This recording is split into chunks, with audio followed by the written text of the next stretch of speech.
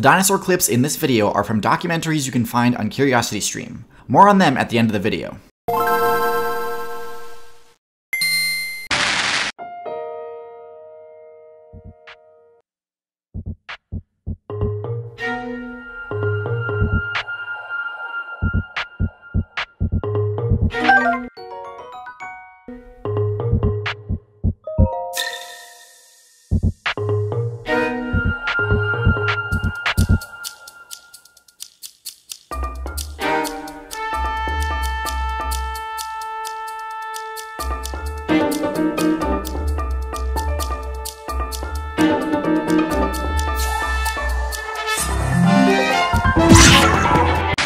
Dinosaurs were some of the most powerful builds to ever be introduced to the game. While other factions like the Mammal Guild and Arthropod Guild have come up with some pretty impressive ones, on land, nothing has yet topped the sheer power of the Reptile Guild's greatest achievements. Even though their massive size is perhaps their most notable trait, there was also a ton of variety in the abilities and combat strategies that these builds employed.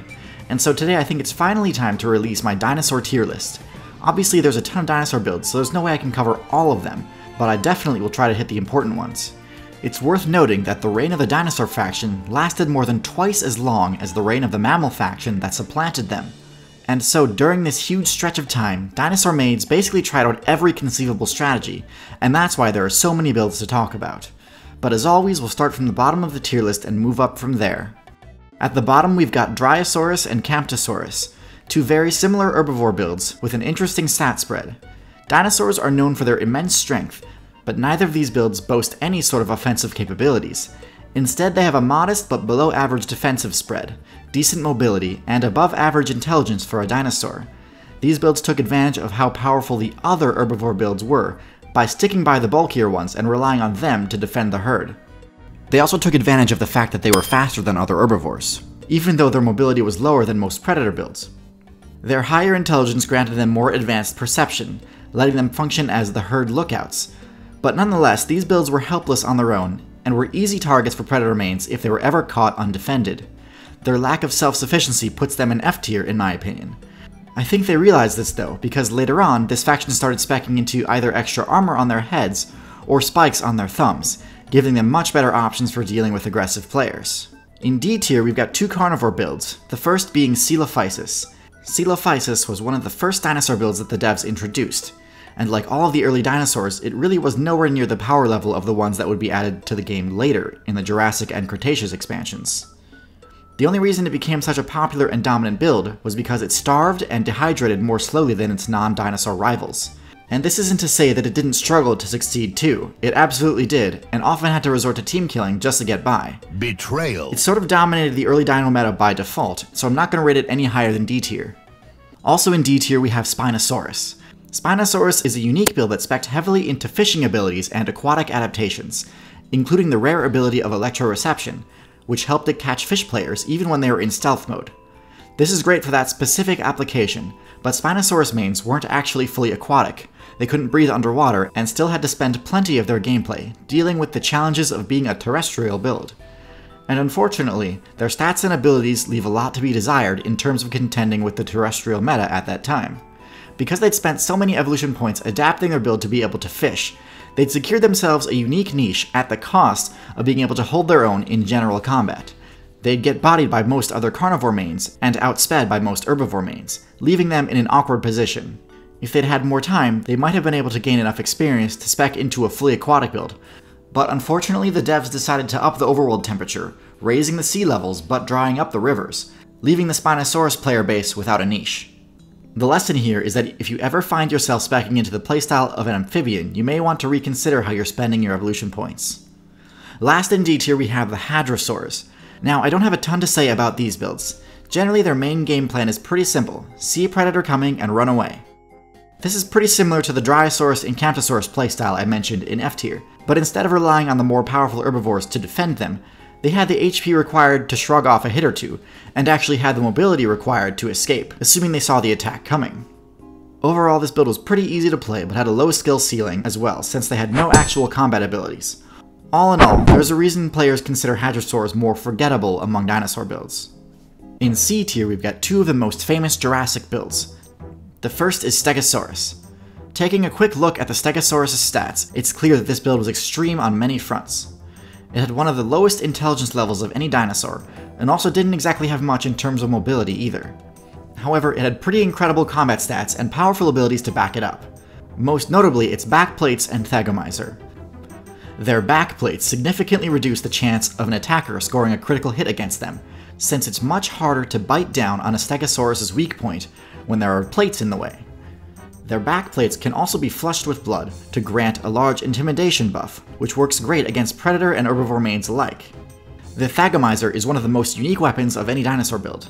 The Thagomizer has one of the highest critical hit chances of any weapon in the game, often dealing enough damage to one-shot most players. Because it's a tail spike, this attack has a lot of reach, making approaching a defending Stegosaurus player extremely difficult. However, the strategy was by no means perfect. Their low mobility made fleeing from battle impossible, so if an enemy did know how to subvert its defenses, Stegosaurus mains would be out of options, and since their tails weren't long enough to cover an attack from the front, that was often their downfall. Thankfully, their base game plan was relatively simple, so their low intelligence didn't hinder them too much.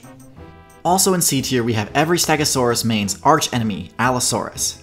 The Allosaurus build was unique in that it actually invested very little into the bite attack, only having the bite strength of a lion.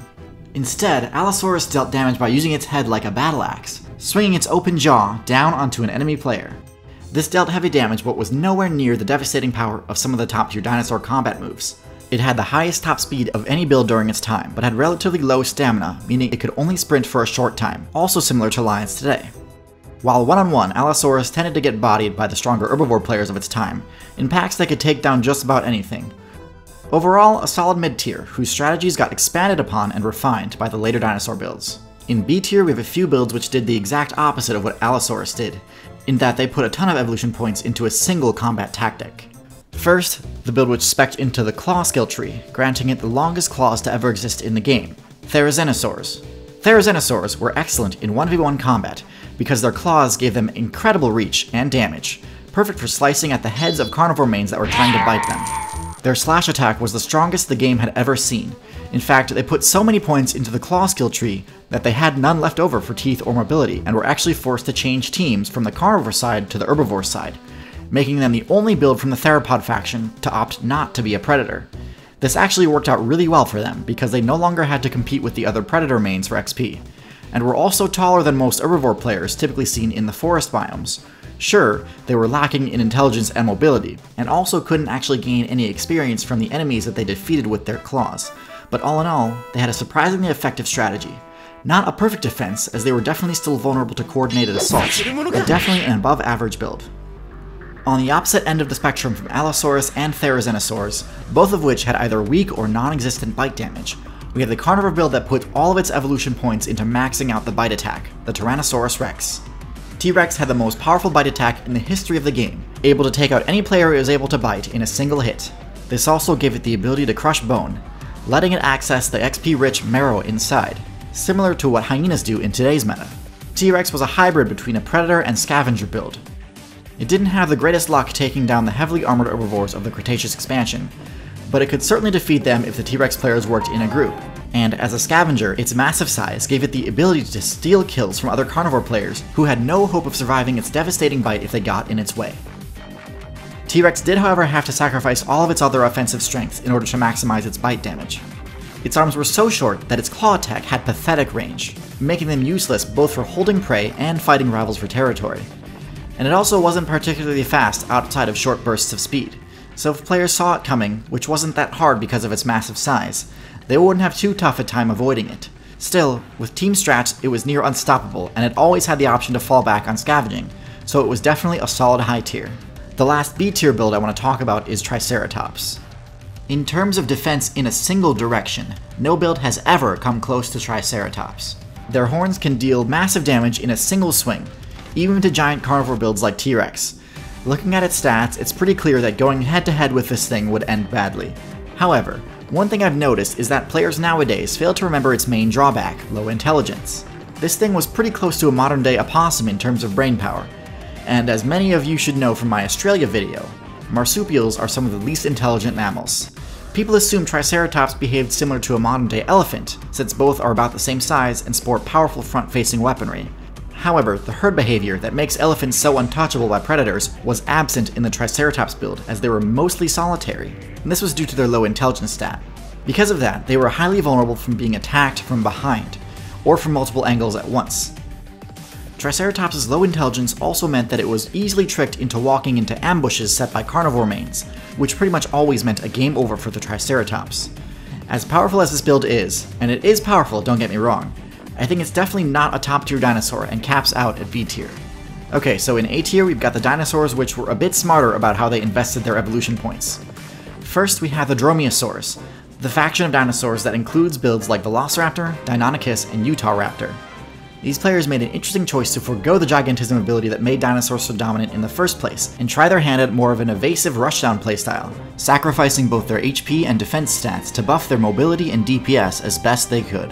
Most notably, they spec'd into buffing a single claw on each foot, which had two important functions, the first being that it could deal massive slash and stab type damage, and the second being that it gave them the ability to hook onto players that they were targeting using the pounce attack. Overall, this build had much higher damage than normal for a build that size, and could easily take down players in a much higher weight class, especially if they attacked in a group, which they often did.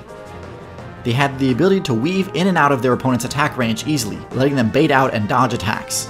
The one main drawback to this build was that if it ever got careless, they could easily take lethal damage in a single hit, but overall, this faction was one of the most successful at the time and easily A tier. Also in A tier we have Carcharodontosaurus, a build very similar to T-Rex in terms of appearance, but with a slightly different plan of attack.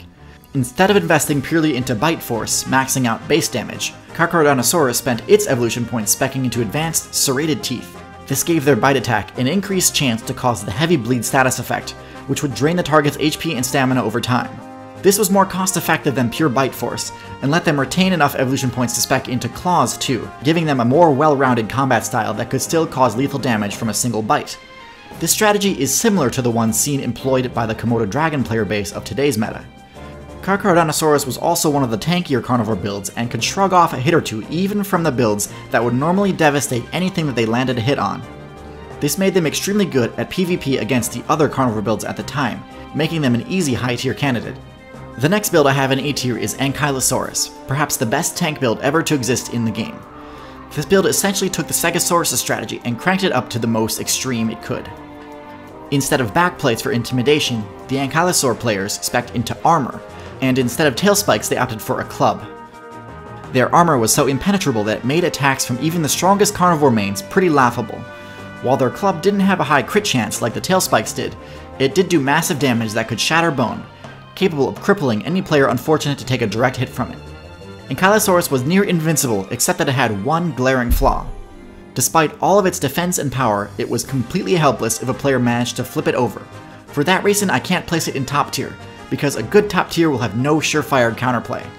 Last in A tier we have Troodon. The Troodon build was the only dinosaur build whose core strategy was based around the intelligence stat. Sure, other dinosaurs used team strategies or had advanced perception skills, both of which require some usage of intelligence, but Troodon was the only one to specifically tailor their build around having its brain be its best weapon. Troodon had to sacrifice a lot to get this. High intelligence requires a lot of calories to maintain, so getting the kills required to sustain both a large size and a large brain was impossible, meaning that they had to give up gigantism as a trait. So instead of powerful dagger-like claws, Troodon opted for smaller but opposable claws that could be used to pick up objects. This severely cut its potential in combat, but gave it a lot of options in terms of manipulating its environment to, for example, set up traps to catch players that would otherwise be able to evade them. It's very possible that if non-avian dinosaurs weren't banned in the Meteor Strike balance patch, Troodon players would have eventually leveled up their intelligence enough to become top tiers, similar to humans. But even though it was starting to gain the power to dominate its environment, it still had no way to combat the other top tiers aside from just running away, so it definitely wasn't S tier. In S tier, we have the most overpowered dinosaur faction of all, the Sauropods. Sauropods had every tool they needed to counter all other dinosaur builds. They had the maximum HP stat possible for a terrestrial build, and because they used the herd strategy, oftentimes this meant that if a sauropod player was caught off guard and was under attack by several carnivore players, it could usually tank enough hits that its teammates would have time to rescue it. And of all the dinosaurs, sauropods also had the largest attack range. The Their whip-like tails may have not had the same damage per hit that Stegosaurus or Ankylosaurus did, but they were still plenty powerful, able to knock down enemies well out of reach of a counterattack. And if they did get too close, a sauropod's stomp attack was literally the most devastating move in the game, knocking the target down and dealing lethal damage.